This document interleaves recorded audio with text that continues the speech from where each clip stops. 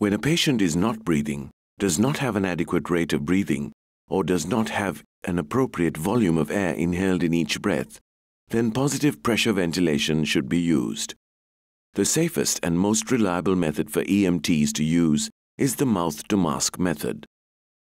While assessing for breathing, stand or kneel behind the patient's head. Remove the pocket mask from the container and, if required, pop out the mask. Then, attach the one-way valve mouthpiece. Many models also have a port in which supplemental oxygen can be attached.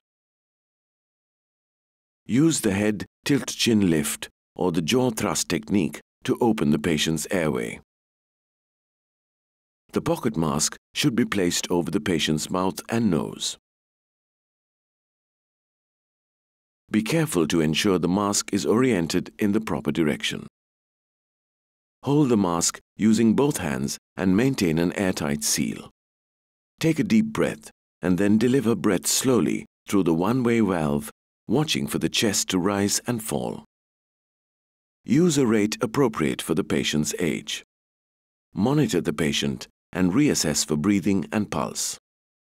Discard the one-way valve after each use to prevent the spread of disease. The mask itself should also be cleaned and disinfected with an approved cleaning solution after every use.